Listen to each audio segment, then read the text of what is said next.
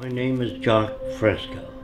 I'm project director of the Venus Project in Venus, Florida.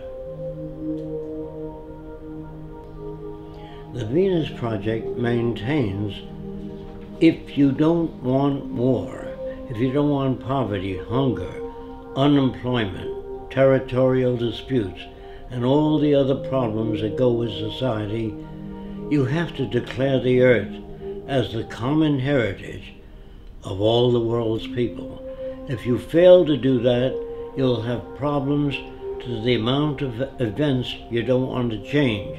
If we don't change, we'll have the same problems over and over again. The Venus Project is an attempt to design a world where poverty, war, prisons, police do not exist, because we deal with the problems themselves, the factors that shape arrogant behavior, aggression, all the things that paralyze our society and prevent it from growing.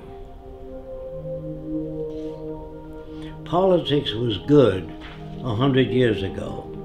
Today, politicians have no ability to solve any problems because they're not students of behavior, they're not students of agriculture, oceanography, they know nothing about the factors that operate the world.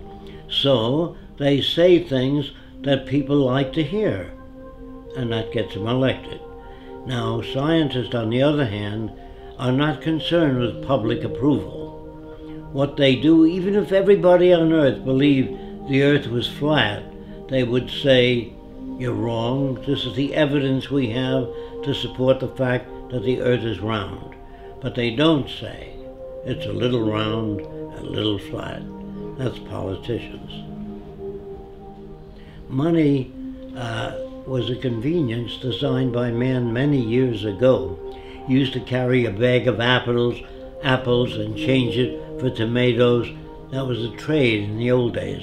But when you invented money, it carried smaller particles, and it was easier to represent apples or tomatoes or eggs by giving a person a coin instead of bringing 50 eggs and chickens.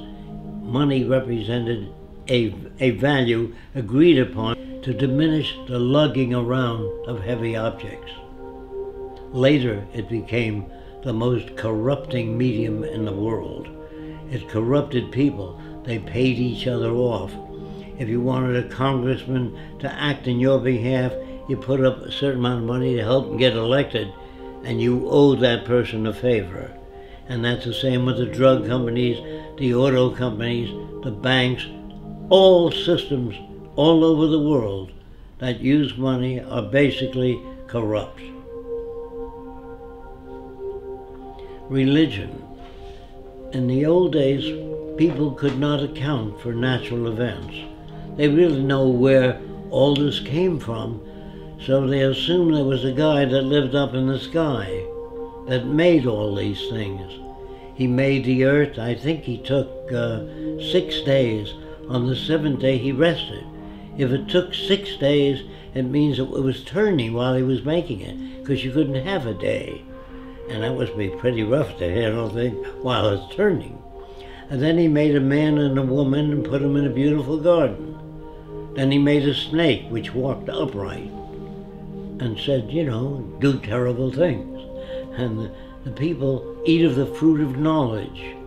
And they ate the fruit and he kicked them out. First he made the snake to tempt them. I don't understand this all-loving, all-benevolent being that loves everybody. And then he creates the plague and other diseases when he gets angry. And then if you don't follow the teachings, all the religiosity, you burn in hell.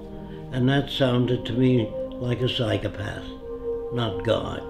But I'm mixed up when they tell me God loves everybody, then he creates a plague where children die. And I say, how come the children dying? Because the children shall suffer for the sins of the parents. This is not a just God. It's a man-made God. So when you ask me whether I believe in God, not the concepts of God I've heard. War is a word which was invented when one territorial group of people took away other people's land. They used force and violence, and war was the media for doing that. You shot other people, stole their women and their resources for your own gain. And nations have been at war ever since man invented weapons. And as long as you invent weapons, you can have war. And war is the means of protecting everything you've stolen from others. No nation starts out very big. They start out smaller and take land away from other people. And they don't take it by invitation. They weren't invited to take over the land. They took it by killing, force, and violence. And war is the most inappropriate way of solving the differences.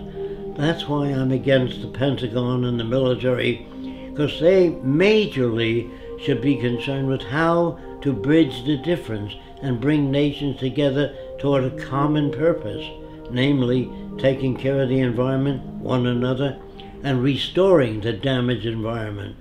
That's what I'd like to see in military systems.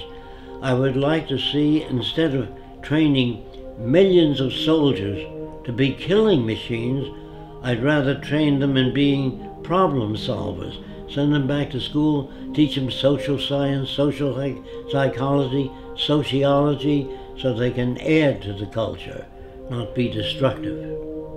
But ask anybody, what does democracy mean? They think it means participation in government affairs. So I asked them, do you really believe in democracy? They always say yes. I said, did you vote for the space program? They said, no. Did you vote for the Vietnam War? No. Did you vote for the war now? No. Where the hell do you participate? That's an illusion given to people. They even pick the people you vote for to make sure they'll keep things as they are, the establishment. So they put them out there for you to vote for them. If we lived in a democracy, there'd be 5,000 political parties, different points of view. In a true democracy, you would have that. All points of view expressed on television and radio. It's up to you to turn it off.